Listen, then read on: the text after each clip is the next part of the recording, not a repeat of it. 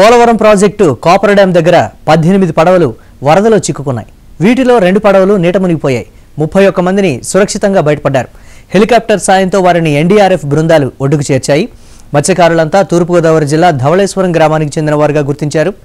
చేపల వేటకు వెళ్లి వస్తుండగా ఘటన జరిగినట్లు తెలిసింది.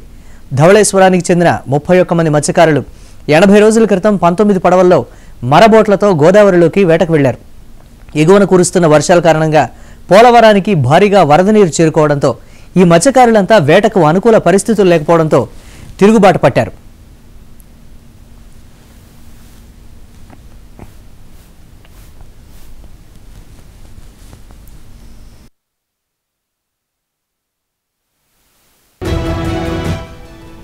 కూనవరం నుంచి వారి స్వగ్రామమైన ధవళేశ్వరం చేరుకుంటూ ఉండగా వీరవరపు లంక దగ్గరలో ఉన్న పోలవరం ఎగువ కాపర్ డ్యాం వద్ద వరద ప్రవాహంలో చిక్కుకున్నారు.